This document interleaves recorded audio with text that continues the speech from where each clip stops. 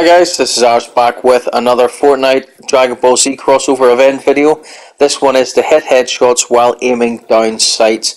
This does not mean you have to use scope weapons. You can do this with any weapon at all, be it a pistol, shotgun, rifle, DMR, sniper, whatever. As long as you're aiming down those sights and hitting headshots, it will all count. You will need a grand total of 20 to complete this quest. This also works on wolves and hogs, as you'll see at the end of the video. I actually complete this one by doing multiple headshots on a hog. If this video has been helpful and you've enjoyed it, please like and subscribe. Help the channel grow. Thanks very much for watching. Bye bye.